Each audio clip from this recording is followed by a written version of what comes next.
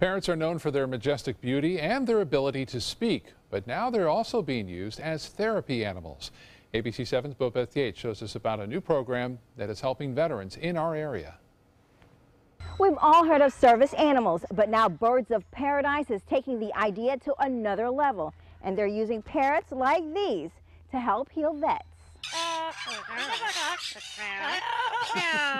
While I'm not sure what the bird just said, I do know one thing. Their presence is making some veterans really happy. When I returned home from Afghanistan, I couldn't go anywhere. War combat vet Greg Parra says he had severe PTSD.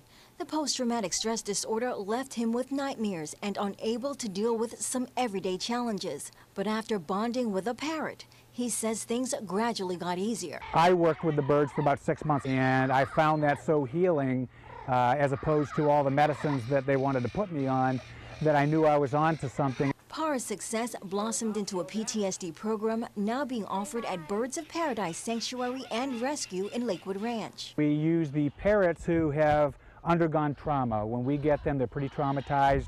In a sense, you could say they have PTSD. What happens is we'll get the veterans out here, they'll start out helping us and working around the parrots, but eventually they'll either get attached to a parrot or more than likely one of the parrots will start calling out to them. Through that process, both the parrot and the veteran begin to heal. For the vet, the service is coupled with counseling. Sanctuary founder Debbie Huckabee says the transformation for both the veteran and the parrot is amazing to watch. You can just see their faces light up when they show up on site and see the parrots and start talking to the parrots, and it changes their demeanor. I think it's the perfect scenario for Sanctuary. It helps people and pets. In addition to the change in demeanor, Huckabee says the parrots give the veterans the freedom to be themselves. They have the intelligence level of a 6-year-old child, so instinctively they tune into their humans and understand if they're having issues or if they're having a bad day or if they're having a good day. If you know a veteran that can benefit from the program, you can contact Birds of Paradise or go to our website, mysuncoast.com, and click on links we've mentioned.